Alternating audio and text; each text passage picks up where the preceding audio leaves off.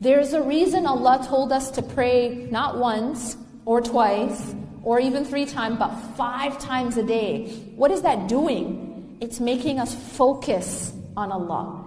It's shifting our focus away from whatever work we happen to be doing at the moment, whatever problem we happen to be in. You see, no matter what your situation is, you still need to turn and pray. You know what that means? Do you know what that does? It means that you're at work, you leave your work and you focus on Allah.